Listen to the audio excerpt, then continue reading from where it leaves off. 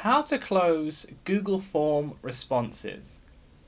So if you created a Google form, you've been receiving responses for a while and now you want to close that ability, let's say the test time or whatever the instance is over, you'll need to manually go in to Google Forms. So go ahead and type in docs.google.com.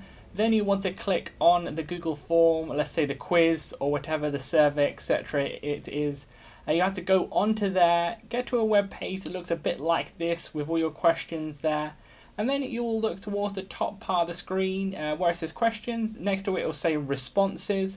You want to go ahead and click on the responses section. And then there you'll see a part where all the responses are down here. And then at the top right you'll see accepting responses. Just go ahead and click on that and then it will turn it to not accepting responses anymore. So go from questions to responses and then click that not accepting responses and then it's done.